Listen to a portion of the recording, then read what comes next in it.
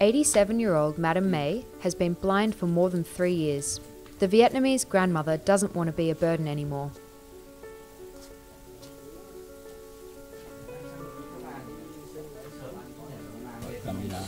She wants to be able to cook and eat again without any help from her family. More than anything, she wants to see the faces of her loved ones.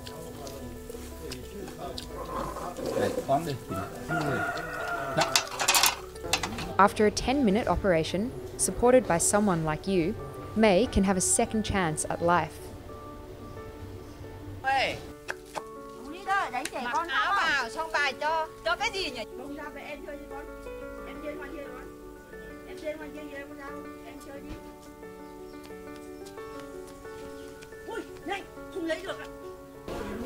Around the world, there are millions of people like May who still need our help. In fact, 4 out of 5 people who are blind don't need to be. Please help keep Fred's dream alive. Help us end avoidable blindness.